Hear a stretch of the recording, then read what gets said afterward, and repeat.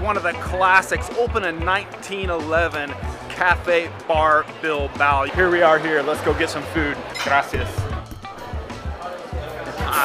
Here we are, the first two of the night. This was egg with tomato right there. And look at this right there. Anchovy, Roquefort cheese on a little slice of jamon ibérica. Knock it back with a little zorrito. Now this one here, we got the egg on top with that bed of tomatoes. This right here is a great combination. Now, why do I like Cafe Bar Bilbao? Well, it's because it's simple, it's classic. It's got that marble bar with the brass handrail around it. The Pintxos, yeah, they're good as well.